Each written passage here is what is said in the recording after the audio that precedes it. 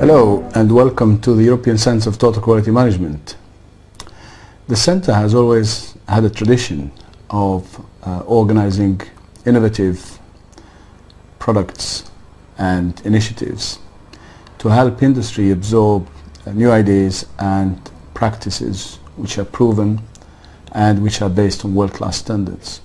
We decided to launch an initiative by the name of Excellence 001, which is aimed at industries of all sizes and covering different sectors. The aim of Excellence 001 is really to convince senior managers that in the pursuit of excellence and raising competitive standards, they have to use an integrative, holistic, rigorous, continuous set of programs and initiatives to serve their corporate strategies and to deliver value to their customers and stakeholders.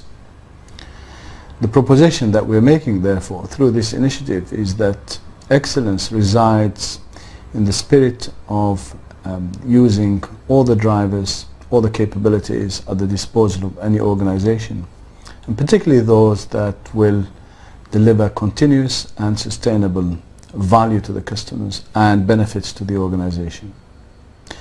And the premise that we make through this series is that there are pillars of success that organizations need to focus on and pay attention to if they wish to become excellent. This session concerns itself with something which we may call a prerequisite, i.e. the leadership capability process. Without leadership, indeed, organizations will not have a future. I hope you enjoy this series that we put together for you, and I hope that you will manage to absorb the principle itself, to derive some ideas and benefits from these first-hand best practice experiences that we've compiled together. And more importantly, I hope that these ideas can serve the purpose of assisting you in putting together improvement action plans and hopefully in the pursuit of excellence in your organizations. Leadership capability process. I mean, first of all, just some thoughts about what we mean by leadership. And I think that leadership starts with maybe the style of an individual, maybe the inspirational energies of a particular executive. But at the end of the day, leadership is about creating an ethos of work. It's creating, if you like, an audience that follows. Some leaders lead with their minds, so they're thinkers. Some leaders preach the message, so they are prophets. But I think in most industries we want the communication, we want, if you like, the motivational aspect, but also we want the depth of a vision, of a long-lasting vision. But at the end of the day, what characterizes leadership is the alignment, if you like, the following from people behind. And leadership is about creating a long-lasting impact. I remember the Chinese proverb which says, of those great leaders, when they have gone, they've died and gone, we say we did it ourselves. Because it is about a legacy, it's about leaving something which is long-lasting. And it's not about loving or hating people, it's about respecting people for what they stand for and respecting people for the depth of their vision. So it's not about popularity, it's about impact, it's about results. Hence today's session, let's look at leadership more as a process. That's something that will create that long-lasting impact.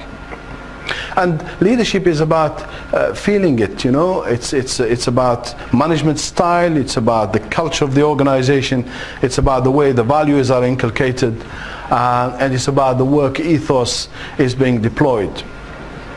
And it is not about hierarchies, it's not about privileges, and it's not about titles or, if you like, monetary rewards. It's more about assuming that burden, assuming that responsibility. So I think from that point of view, it's very important for us to, if you like, agree on these brief descriptions. if you wanted to use a checklist of whether the leadership style in your organizations is working effectively or not, I mean, I suggest that you take these pointers, for example. Are your leaders within your organizations creating long-lasting impact? I mean, are there some long-term outcomes which show that you are working on the right path, you're delivering your vision and mission, whether it's profit, market share, return on shareholders. And if you are in the public sector, as some of you are today, you know, how do you manage, if you like, the resources that you have? How do you deliver the needs of the community at large, and how you engage the people who are associated with your organization? From a short-term perspective, it's really delivering the business objectives, isn't it? So, you know, is it about cost reduction, is it about quality enhancement, is it about safety and the environment, and so on and so forth. And again, public sector, you're no different. It's about maintaining that reputation, maintaining that trust in you as a deliverer of services to the community. And it's about optimizing customer satisfaction. The other thing is, leadership is about synchronization. It's about the wishful thinking, which is the blueprint, what we want to achieve, but also the how side of the organization. So it's linkages between critical factors of success or objectives and the critical areas that must be improved, that must be managed. Unless you link the two together, you know, you don't have a leadership process. You know, very often we talk about great leaders who blueprint, but the rest of the organization does not follow, and there is no alignment, and there is no corporate goal deployment, and there is no impact therefore. So that's a failed leadership, and it's not a good example of effective leadership. The other thing is, identify what a leader should do. What are the critical job tasks that leaders must do in order for, if you like, the optimum performance to be delivered? What are the knowledge capacities that they should have? What skills must they possess? What kind of attitude do they need to exhibit in order for the organization to behave in the way it must behave? All of these questions center around, if you like, a behavioral mindset, but also a management mindset, and also a competency mindset. And if we check through all of these, we will be able to assess where the leadership process needs to be improved. And yes, we can shape and improve leadership, corporate leadership, because we know that there is a process that we can manage. Just some examples of what world-class organizations say about leadership. This is Ames Rubber Corporation. They are winners of the Malcolm Baldrige National Quality Award. And to them, leadership is the ability to direct a group towards a certain goal or result. We believe the only way to lead is by example. You know, it's being inspirational. It's driving with the results orientation in mind. Quadrant subset of the post office, to them, leaders must challenge the culture change that produces excellence. Leaders are not about being nice to people. They're not about status quo, and they're not certainly from the mindset that says don't rock the boat, you know, I don't want to be unpopular. They will make themselves unpopular because they want the organization to be successful. Therefore, changing the culture, if you like, to get the optimum out of people's competencies and harnessing the capability of the organization is part and parcel of the job of a leader. Royal Mail, the object of leadership in Royal Mail is to achieve the Royal Mail mission and values. You see, so it's not about being nice, it's about being effective, it's about creating an impact. Ulster Carpet Mills in Northern Ireland, they won the British Quality Award a few years ago. To them, leadership is about recognizing that the key to involvement and enthusiasm for continuous improvement is the high degree of commitment by the management team. It's about enabling, isn't it? A leadership style that disables or inhibits or stifles people's energies is not something that we would like to know about. So it's about optimizing, it's about harnessing, and it's about enabling, and it's about involving. Armstrong is another organization that has won the Baldrige Award. They say business excellence cannot be achieved without the active and personal leadership of the management team. Management must take charge and lead the organization to new levels of performance. Again, please observe the words.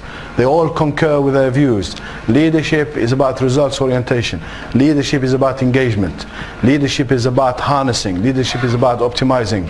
And it's about using all the resources, all the capabilities that you have at your disposal. You know?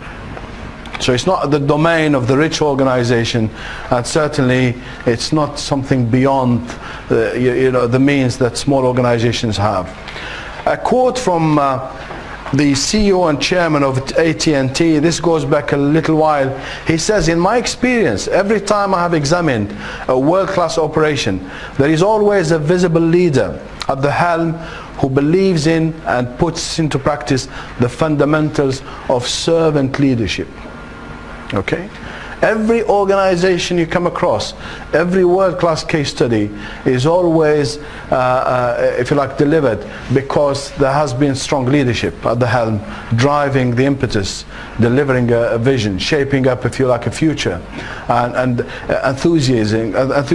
enthusing people and exciting them and empowering them and everything else. So, you know, you will not find a successful business that has got weak leadership. Please try to prove us wrong. You will not find a successful business that has got weak leadership. All right. I mean, we have actually looked at what makes good leaders within an organization. First of all, leaders are concerned with the future. They're not concerned with the operational side. If they climb down from 40,000 feet to the ground, then you should worry about the future of your organization, because they must see far ahead at the horizon what's going to hit the organization. You know, what does the climate look like, and they must make those decisions in anticipation that the organization will be able to cope well and deliver its objectives. So they must blueprint, they must really develop that path. They must be good at communicating policy and strategy positively, not just say, well, it's published in the newsletter, isn't it? Part of your appraisal this year, you will get, you know, an A5 booklet that will tell you what the organization is doing. That's not communication. That's an abdication of responsibility. Communication means that it's registered, it's understood, and people are locked in and they're committed to it. That's what we mean by communication.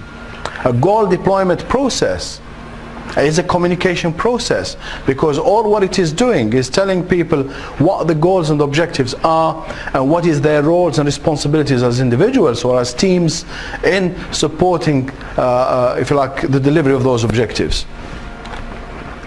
Be willing and capable of changing and adapting. I mean, change is part of the job, isn't it?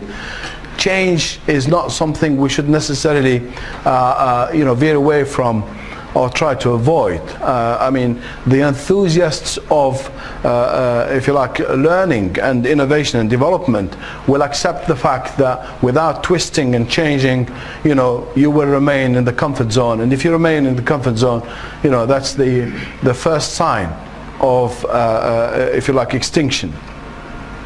Listening and learning from others. Being humble, you know, to know that the corporate organization is not just a few people at the top. The bottom-up process is as powerful as the top-down process. Involving others, deploying, involving, decentralizing, engaging, if you like, is very important, because if you are process-oriented, that's what it means. It means engaging everybody, creating corporate ownership in the decision-making. Knowing your strengths and your weaknesses. Very simple question. Where are we today? You know, what are core competencies? How many of them? I mean, some organizations have never stopped to answer this question. What do we excel at? We do everything around here, but you know, if you do everything as a mediocre organization, you will always remain a mediocre. Wouldn't it be better for you to know what you excel at, what you must excel at, and then shape the business basically so that you're delivering on the core competencies that are difficult for your competitors to imitate, which the customer values, and is willing to buy from you on, and which will give you a future. So you might outsource some of the weak areas, you might work through partnerships on the others, and you always show a strong face to the customer, because that's what the customer wants from you. They don't want you to own the whole value chain, but maybe they want you to deliver optimum value to them. And benchmarking is part and parcel of a leadership role. You know, the organization does not exist in isolation, does it? It exists in a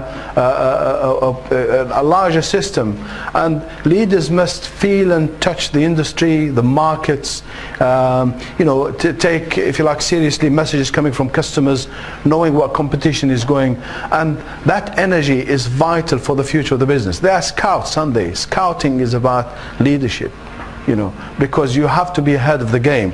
You know, you have to prepare the organization for the future. Develop and practice people's management skills. You know, management is about procedures, and it's about processes, it's about numbers, and it's about information. Leadership is about people. So again, let's throw in another hypothesis. An organization that has strong leadership is an organization that is sensitive to people. It's an organization that believes that people are the asset. And again, please prove me wrong. There is no organization that can be successful if it doesn't really respect its people, its employees, and engage them. If we did 2 PhDs on these, I'm sure that we will prove that, you know, the hypothesis is proven and is correct and is valid and everything else.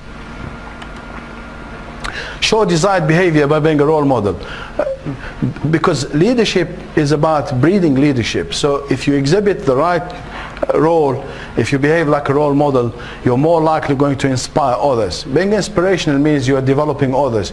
You're developing the next generation of leaders through your behavior, through those intrinsic traits and, you know, personality attributes. It's about learning. You know, leaders need to be developed like we do. So it's about, you know, upgrading your knowledge and expertise. A leader can be a fool if they haven't got their facts right, if their knowledge is obsolete, or, you know, it's yesterday's knowledge, because they speak in public, don't they?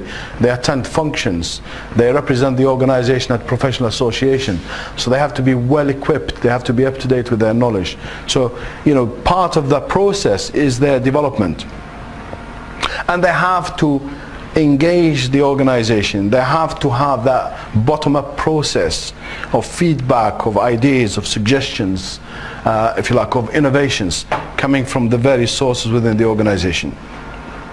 Leaders, again, in the same way that they absorb change and embrace change, they also have to appreciate the enabling potential coming from IT, for example, from technology and new methods and principles of management. They have to be politically astute as well, haven't they? So they have to be aware of the community at large. They have to know about globalization. They have to know about, if you like, the bigger threats to the organization. Cultural diversity is a big thing now, and I think leaders must be aware of that, you see. I mean, I think that this is not new.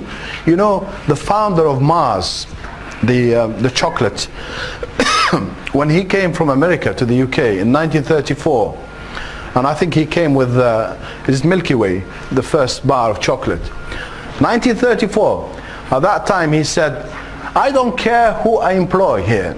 I don't care about the color of skin, what creed, religion, denomination, where they come from. All what I care about is that I will be able at the end of the year to measure them in terms of tons of chocolate.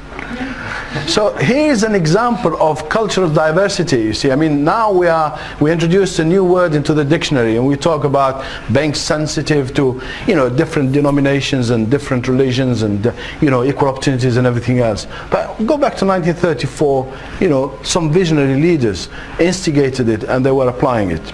But nonetheless, we must recognize that the world has moved on and the world has changed.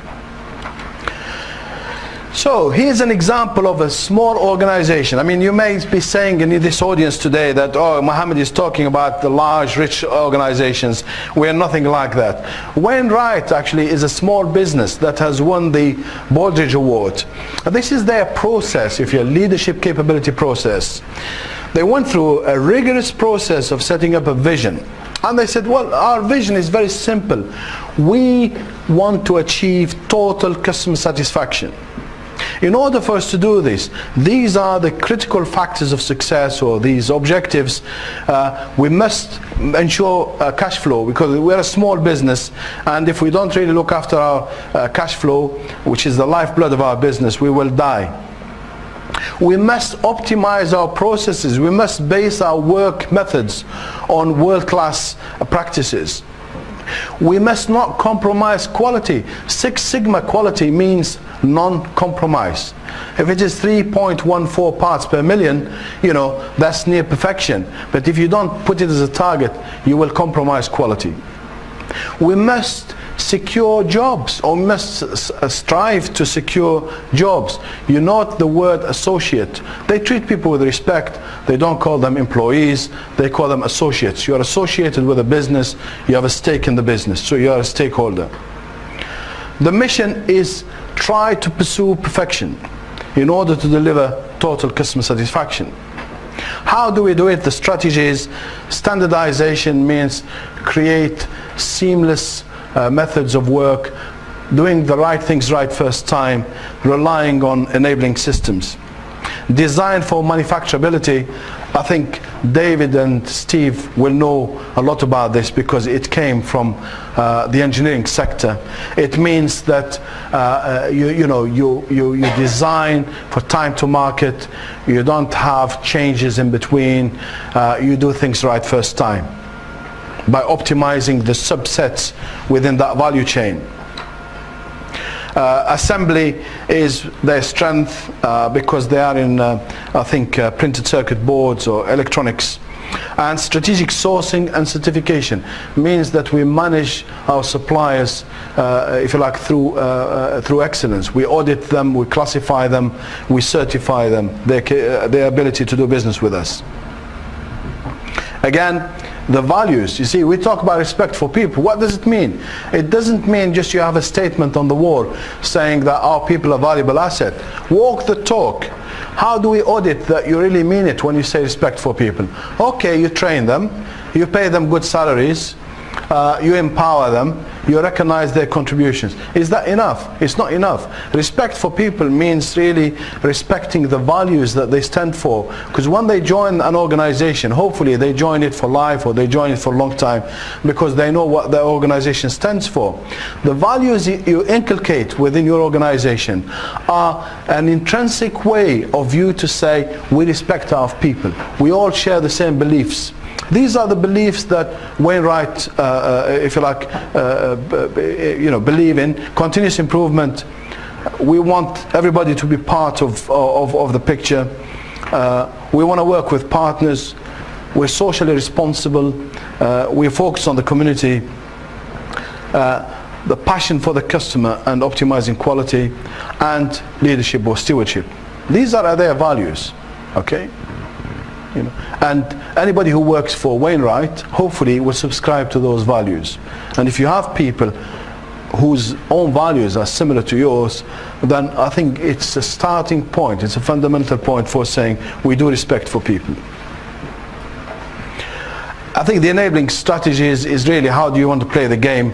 Do you want to lead? Do you want to follow? Do you want to play the different tactics?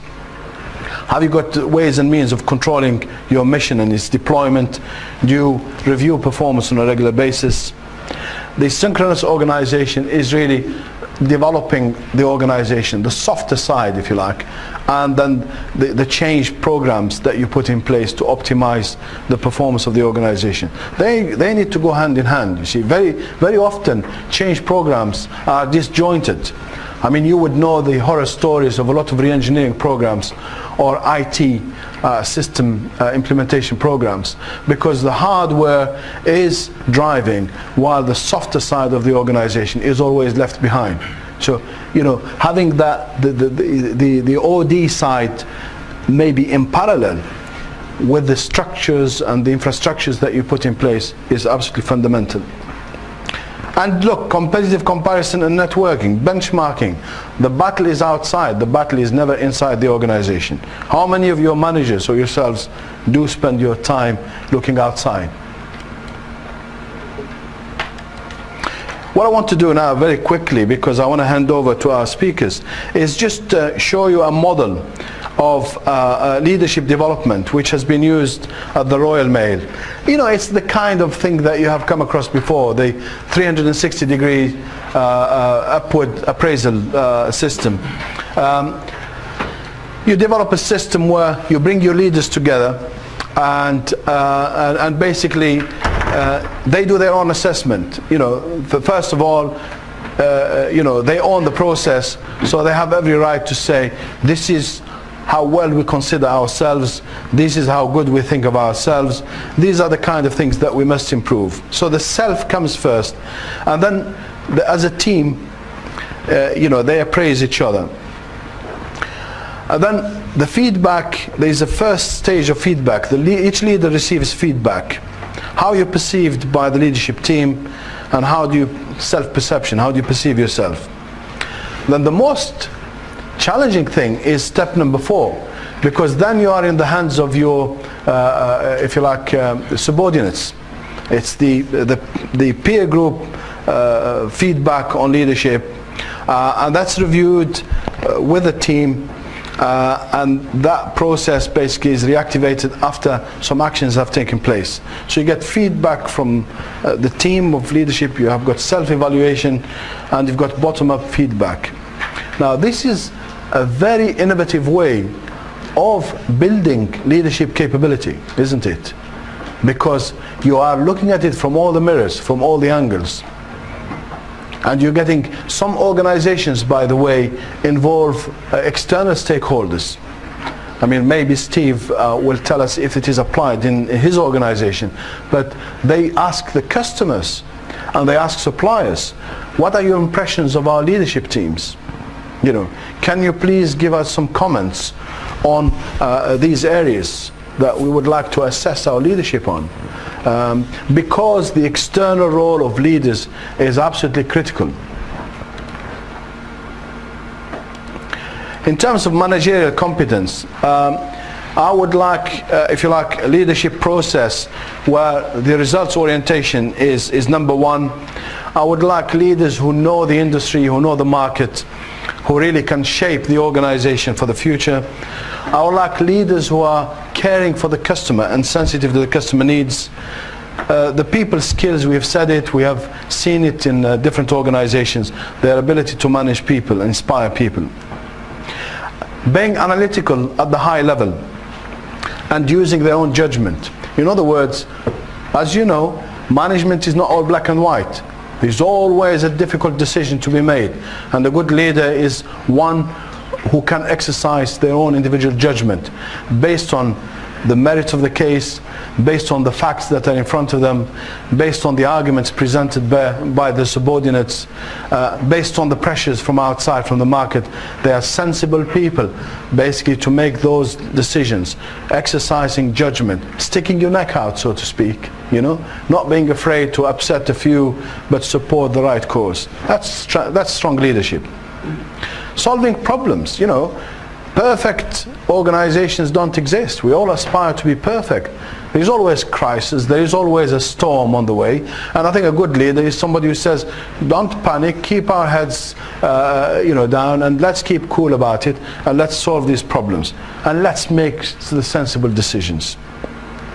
Long term. Japanese used to laugh at us, didn't they? They used to say, you know, in Japan, you know, we have visions, 20-year visions, and in the West, you're not even capable of putting together a plan for 18 months. I mean, that was years ago. I think the world has moved on. But that's what has sustained Japan. It's that long-term outlook, long-term perspective. And the self bit, isn't it, of the leader? because leaders very often don't have mentors, they don't have the feedback, if you like. And by having that process, it's an opportunity for them to say, hang on a minute, slow down, look at yourself against this criteria. Where do you judge yourself? The team, your colleagues who see you in a boardroom situation, they see you arguing the case, they see you presenting, if you like, your perspective on the process that you're on. They have a stake in what you do, so they can give you that feedback. The people you affect every day, who are your subordinates, they can give you feedback as well. The customers and the suppliers and the community at large who see you out there, you know, and they have dealings with you, they are stakeholders in you as well. It's tough, isn't it? But it's powerful to get that feedback and reflect on your individuality and reflect on your style and develop that as a, if you like, a corporate process. Again, what I would like to finish with is really the process, the leadership capability process, because that's you know, that's really what is important for us tonight. Yes, the individual is very important. Yes, we must choose those people that fit in the checklist that I have shared with you, but at the end of the day, leaders will come and go. It's the legacy that they leave behind, but it is also, if you like, the capability that will carry the organization forward. And that is the process, you see. How do we set a vision for the future? How do we have a mission for the next 5 years or so? How do we develop strategies for meeting short, medium, long-term corporate goals? And how do we put in place, if you like, the tracking devices that will tell us whether we are on the right track, whether we're delivering the milestones that we set out to deliver, and so on? And how do we inculcate the right values to support the direction in which the business wants to go? And then how do we communicate our vision to everybody concerned by this journey with us? So the deployment is absolutely critical. And how do we review our performance at all levels, and how do we make that a dynamic process through which the organization can meet its various destinies, and through which we can be effective because we meet our goals short, medium, long term. So that is what it is about. So please try and get as much as possible out of today's session against this template, which is a template used by Corning, one of the winners of the Malcolm Baldrige National Quality Award.